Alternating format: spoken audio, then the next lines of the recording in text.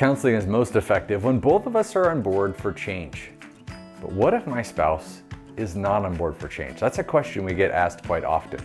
Well, I want to start by saying that making demands to attend counseling rarely works. I want to encourage you to ask good questions. Questions like, are you happy with the direction of our marriage?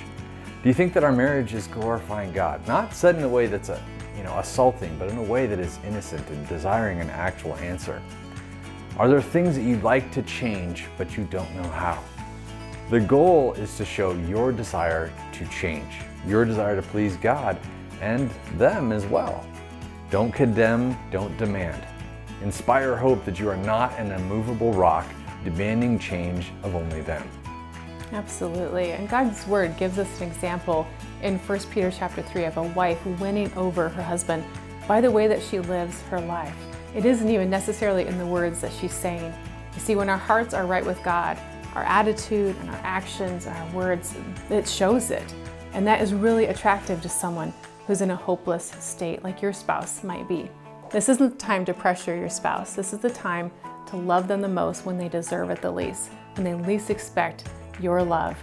Lean into them. Also, don't forget to cover your marriage in prayer every single day. And don't be afraid to pray out loud with your spouse. If your spouse has questions for us, have them reach out to us. We want them to be perfectly confident in taking this next step. You can always call us at 860-531-VOWS, VOWS, or 8697.